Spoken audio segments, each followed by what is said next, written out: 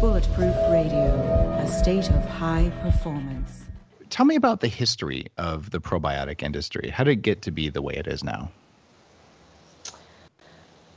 The probiotic industry is very interesting. I think all of us kind of somehow intuitively or inherently know that these gut bugs are important for us. And that's sort of why I think probiotics and yogurts and things like that have been able to really thrive despite kind of the lack of clinical evidence or really going after a particular mechanism or target. I think we just all sort of know there's something important there, and we haven't really known exactly how to target it yet. So I think up until the time in which we could do DNA sequencing, it was about, well, what can we grow? What microbes can we grow at scale that we can commercialize and try to help deliver these beneficial microbes to people? It really hasn't been until the last decade that there's been science behind it that says, well, what are the functions you're looking for? And then how do you grow those microbes and how do you deliver them to people? And then how do you measure what those microbes are doing and what impact they're having on health? That's what's really been happening in the microbiome, emerging scientific space over the last decade that wasn't happening before. Even going back to when I first was putting together the Bulletproof diet, I went really deep on probiotics because my gut had been screwed up by, 15 years of taking antibiotics every month for chronic sinus infections and living in a house with toxic mold.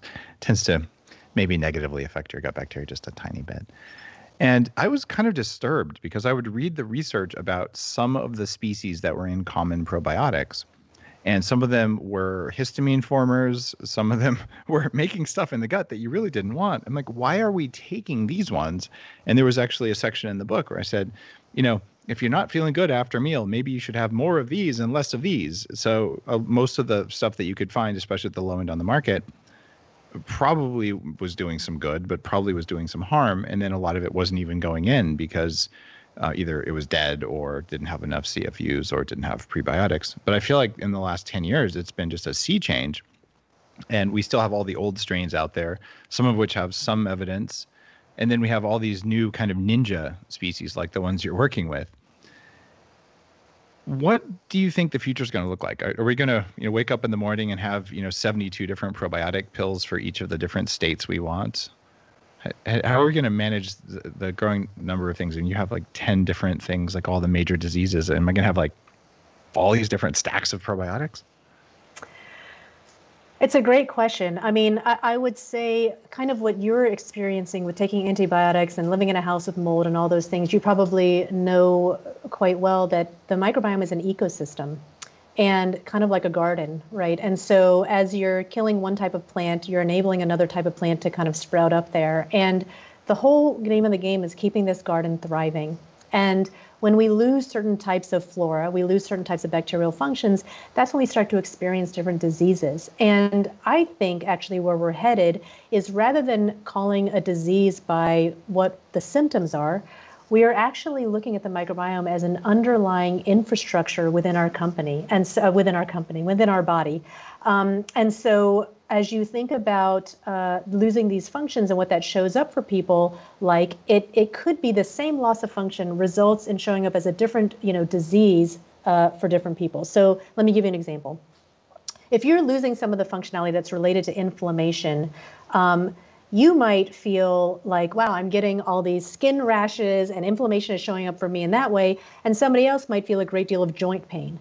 At the root cause is actually an inflammatory issue, but people are experiencing it in different ways.